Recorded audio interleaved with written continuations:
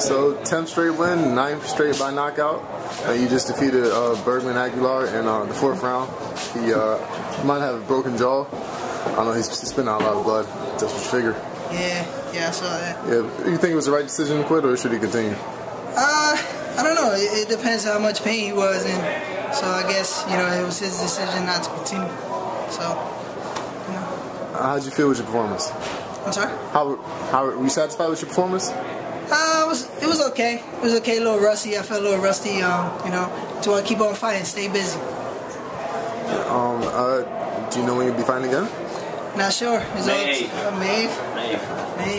Is that the same card as Mansour and DeLego? Yep. Okay. So, since he's stepping up, maybe you might be stepping up too? Yeah. It looks like that. Looks that way.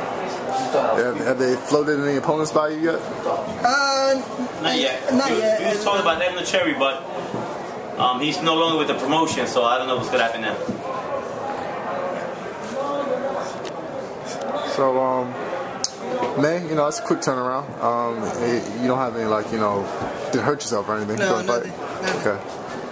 All right, solid. What do you think you could have, done better in the fight, since you said you were only okay? I could have used my jab a lot more. That's why I really focus on this camp. Perform with my combination a little bit more, but I didn't feel my legs, I didn't feel my arms there. It's just, he was an awkward fighter, and it is what it is. Just keep on moving forward, train harder, get better, and time will tell. Right. Well, best of luck to you. Thank you. All right.